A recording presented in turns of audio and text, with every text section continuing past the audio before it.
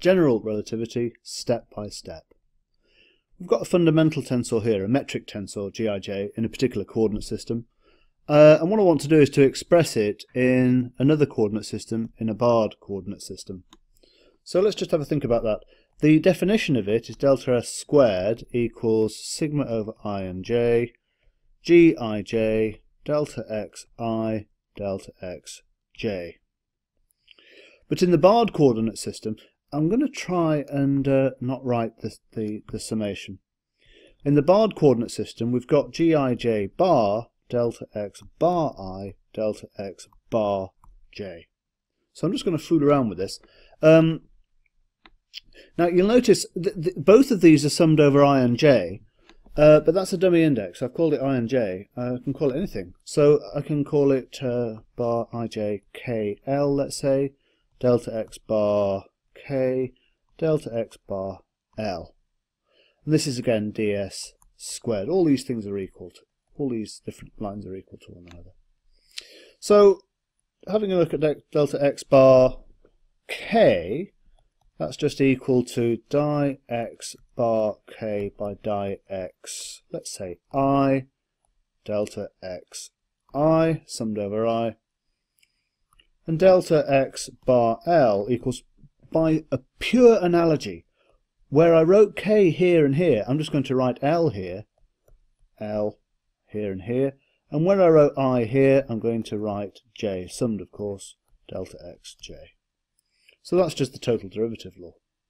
So what does this one look like here? Let's just have a think about that.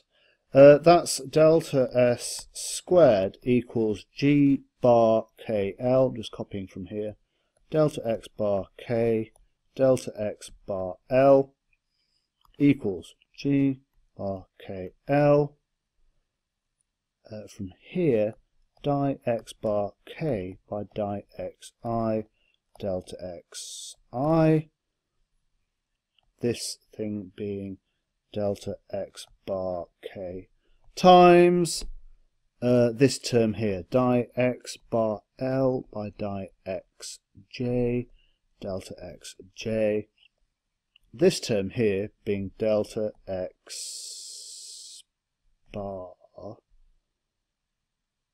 l.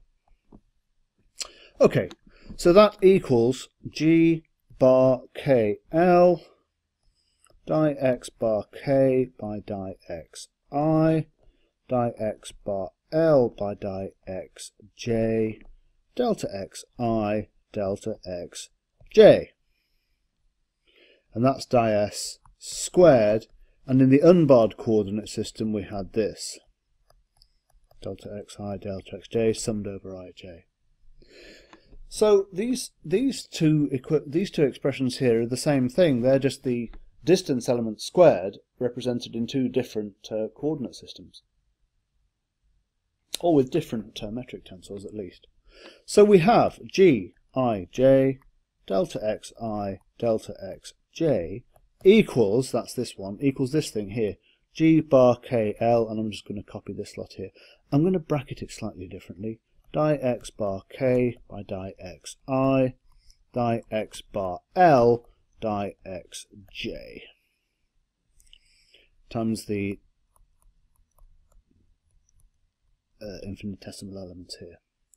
Now at this point you say to yourself, right, we can just cancel delta I and delta j. Not so fast.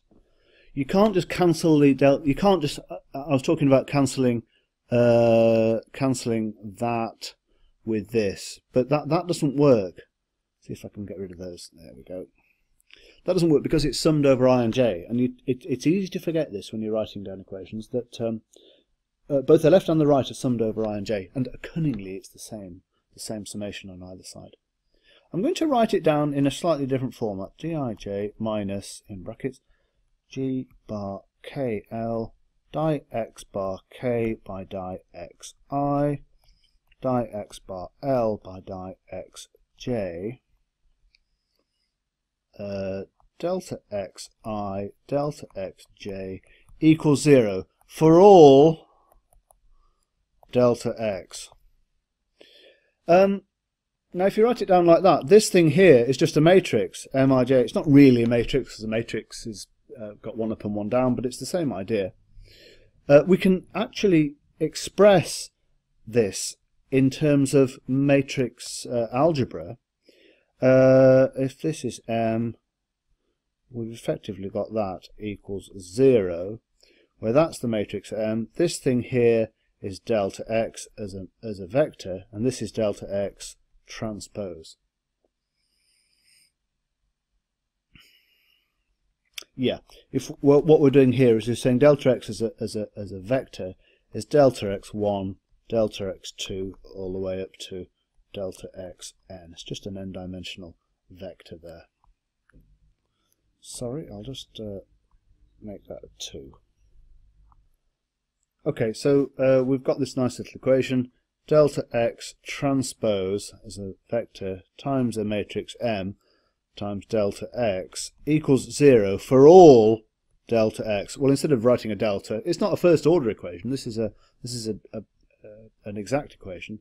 So I'm just going to call it v. V transpose M v equals 0 for all vectors v.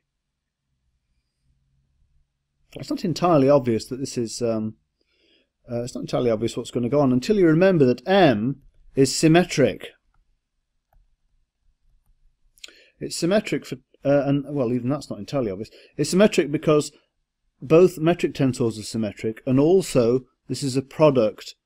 And if you interchange the k and the l, this term is unaltered as well. So the matrix M is symmetric. And if it's symmetric, it means it's diagonalizable. So we can express M as Q transpose dq, where Q is the matrix of the eigenvectors, and we can choose an orthonormal set, so that's got full rank, so it's invertible. This thing here is diagonal, and these things here are invertible. It's a long time since I've done matrix vertible.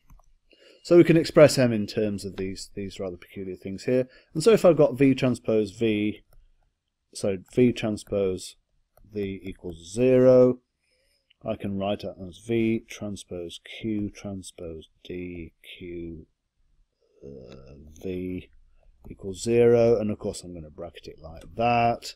This is for all V. Oh, that's a vector, matrix, matrix, matrix. No.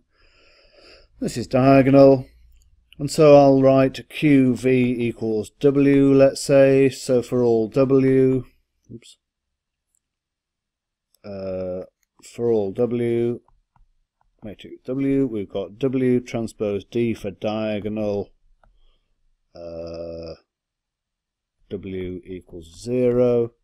So what that means is that sigma Wi squared Di equals 0 for all W, which basically says that Di equals 0 for all I. So the diagonal matrix that happens when you you get when you diagonalize matrix M is 0, and so that means that matrix M here is 0, and that means that this thing here is 0.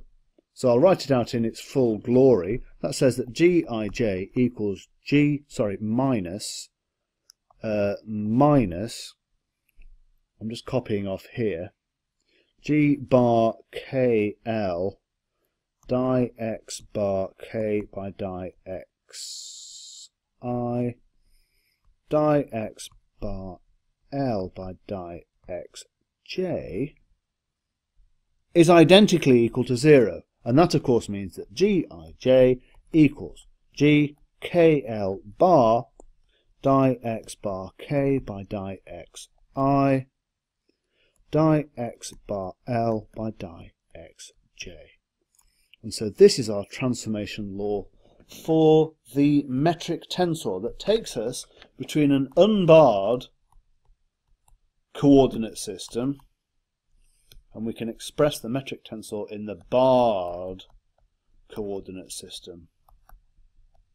I want you to note again that nothing I've said up to now depends upon the space being flat in any sense. It works on curved spaces. Everything I've said works on curved spaces. We'll go into that in a bit more detail later on in the course, but right now we've got this nice transformation law between the metric tensor in different coordinate systems, and I'll give you examples of this later on. But for the moment I'm going to stop there.